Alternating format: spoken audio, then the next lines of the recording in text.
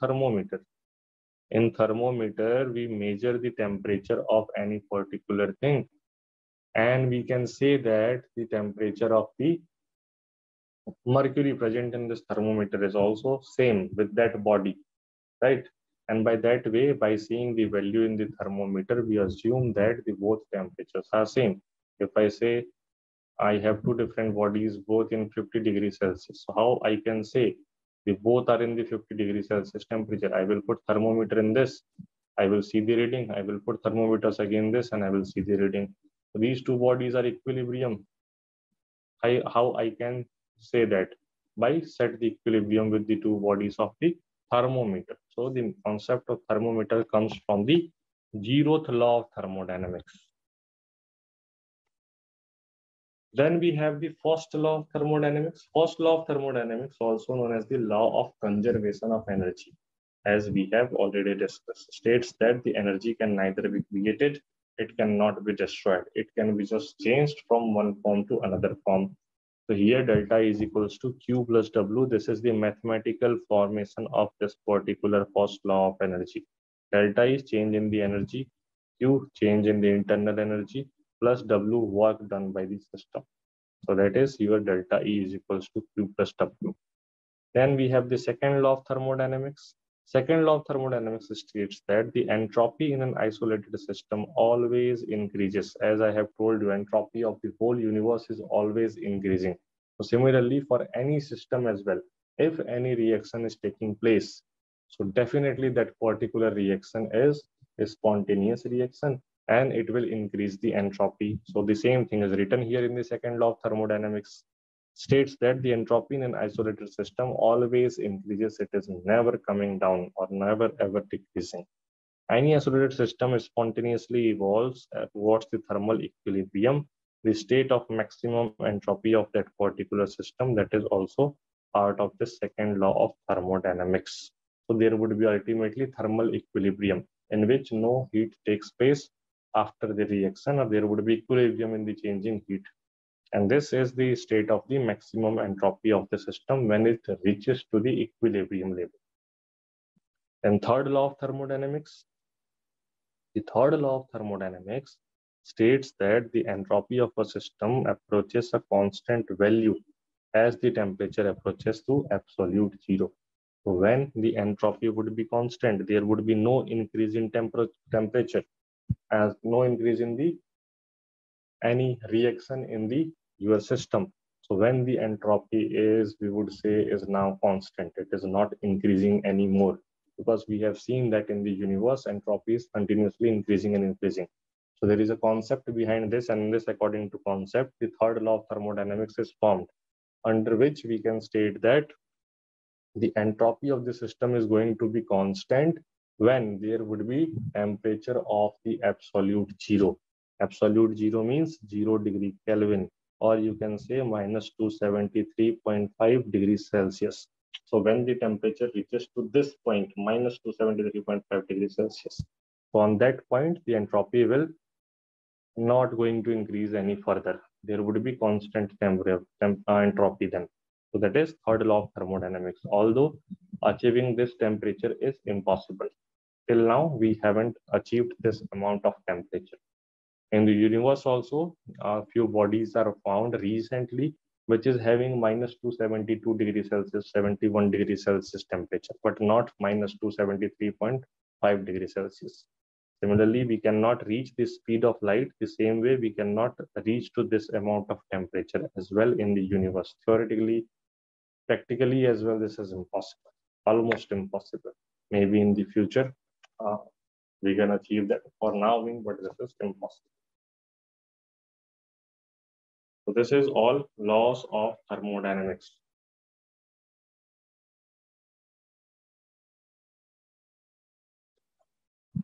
And this is all the things about the thermodynamics which we have completed now.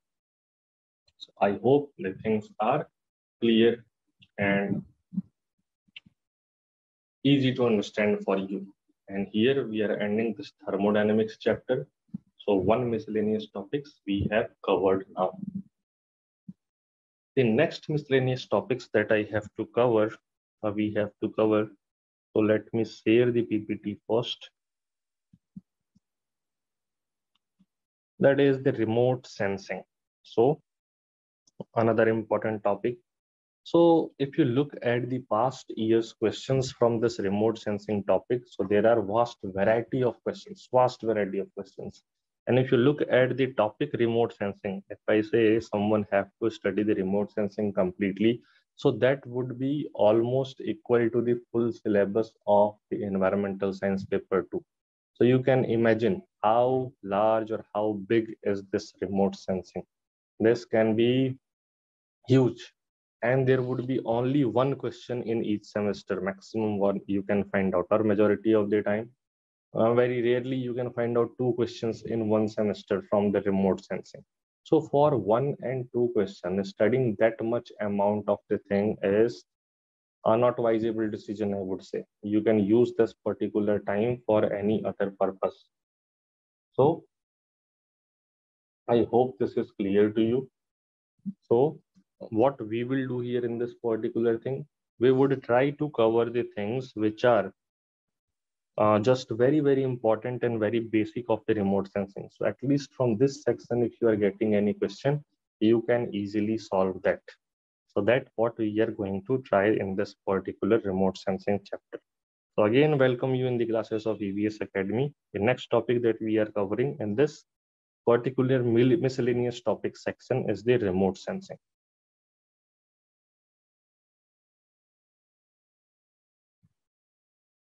So what is the remote sensing? If you look at the literal word of the remote sensing means just controlling anything which is well far apart from you. And if you have control of that thing, so what we would say? We would say that you are controlling that thing with the help of remote sensing. You are getting information, you are getting in control with any other object. So that is all part of the remote sensing. So if you look at the literal meaning of remote sensing, now what is the actual meaning of remote sensing? What nowadays we are using the term remote sensing for? So that is used for a small or large scale acquisition of information of an object or phenomenon. So small or large scale acquisition means acquisition of the images, acquisition of the clouds, because clouds can be sensed with the help of radars. And you can just see how much amount or intense the cloud formation is and what would be the prediction for the precipitation or rainfall. So that is what? That is small or large scale acquisition of the information. Maybe cloud, maybe images, maybe whatever you are just detecting, or maybe any phenomenon you are detecting by the use of either recording or real-time sensing devices. So real-time sensing devices, real-time image you can see, or recording devices, you can see the past old images as well of the objects, and that are wirelessly connected. So well far apart, as I have told you, or not in physical or intimate contact with the object. So for example, such as aircrafts, the drones, spacecraft, satellites, there are no pilots for these all. They all are automatically wirelessly controlled by the human beings, and we are not in contact or touch with that particular things, and we are getting information from them easily. So that is what remote sensing is. So I hope remote sensing is clear to you. The main things that we have to cover in this particular chapter, as we have seen in the energy chapter as well, a similar kind of content I have created here as well.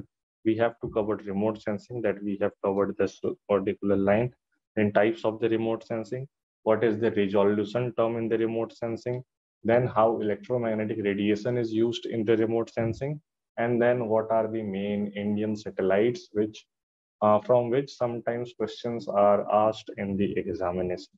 So that is the only portion that we are going to cover in this remote sensing chapter. So let's move further to the types of remote sensing. The types of remote sensing you can see here. The remote sensing is divided in two main types. One is called as active remote sensing. Another one is called as passive remote sensing.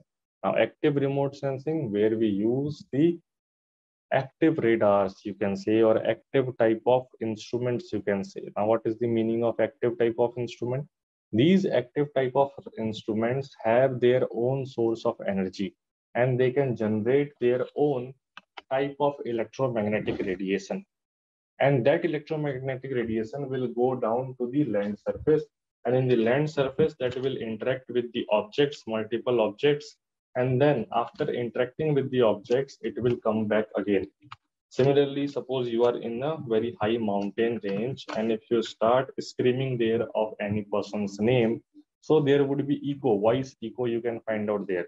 So through that voice echo, the sound will come back to you by interacting with the hills or mountains. So similarly, in the active remote sensing, that electromagnetic radiation will react with the objects which are present downside in the Earth surface, and then the reflected back energy or the reflected back electromagnetic radiation is just sensed here. Here you can see.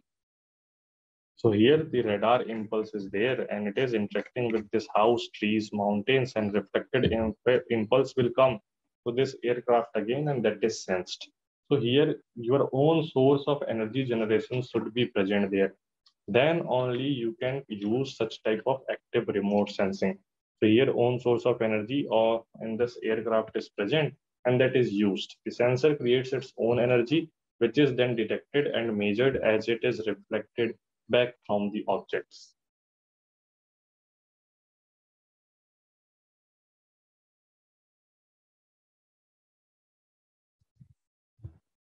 For example, here you can see LIDAR.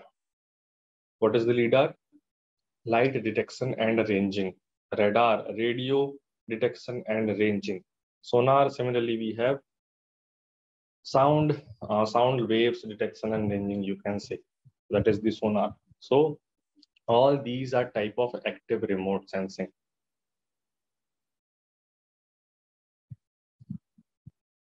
So I hope active remote sensing is clear to you, and few are these examples of the active remote sensing that you can find out in the real world. Similarly, we have the passive remote sensing. Passive remote sensing, here you can see. In the passive remote sensing, they do not have their own source of electromagnetic radiation because they do not have the own source of energy. So similarly, this way these are using the reflected back radiation of the sunlight.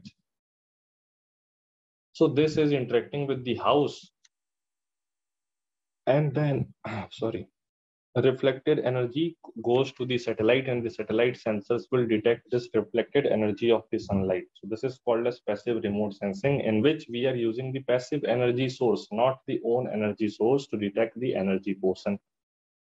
Some thermal heat energy would be also going outside from this atmosphere, from this house to the atmosphere to the space, that is also detected by few satellites. So these satellites which are using the sun's energy as the electromagnetic radiation source energy to detect the reflected radiation from the objects, those all are type of passive remote sensing. The examples of passive remote sensing here you can see is Landsat. Landsat is a satellite. So we have a Landsat series of satellite. Starting from Landsat 1 to till date, we have the Landsat 9. So if you look at the images, the very popular Landsat images are Landsat 8 images, Landsat 7 images, and recently by the 2022 year, we have the Landsat 9 images as well. These images are completely free to use. Anyone can download these images for the study purpose, for the research purpose, and these can be used by any person all over the world. So that is what we have in the Landsat satellite. Similarly, we have another satellite. Landsat is owned by the Earth Explorer USGS, United States Geological Survey of the USA. They have developed this satellite series and providing the data to the all over world. Similarly, we have the Sentinel. Sentinel is the satellite of the European Space Agency. So ESA, you can see this ESA have the Sentinel satellite. We have two Sentinel satellites, Sentinel-1 and Sentinel-2. The popular both satellites provide continuous images of the Earth's surface. So that is again a kind of passive remote sensing, which is used this reflected energy from the sun that is coming out and that is sensed by these satellites, and the images are provided by them. So I hope active remote sensing, passive remote sensing, both are clear to you.